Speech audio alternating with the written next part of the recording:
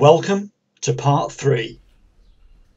Finally, the sturdy mounting frame is finished and the engine has been flipped 90 degrees to the vertical position. No mean feat, considering it was just myself and my trusty engine hoist to accomplish the task. I thought some of you might appreciate a brief overview of some of the ancillaries on the engine.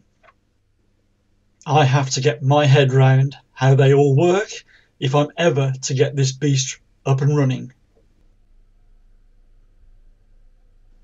At the top of the rear of the engine is the electric starter motor, manufactured by Rotax.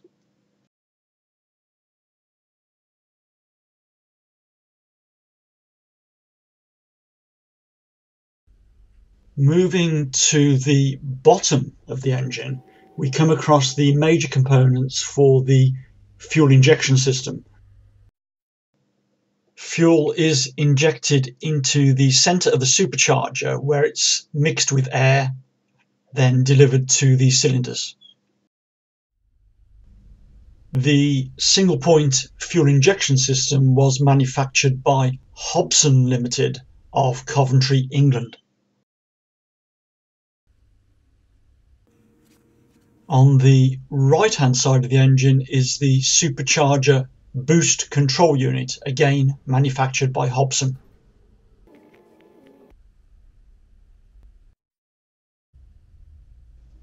Moving back to the top of the engine, there are two Magnetos.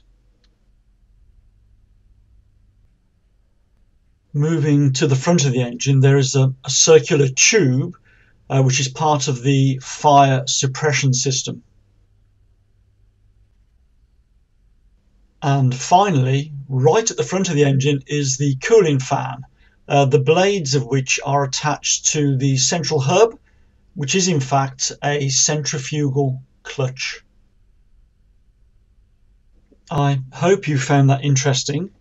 I now need to go away and discover how to connect up all of the oil, fuel, pipes and the myriad of electrical connectors that are required to get this engine up and running.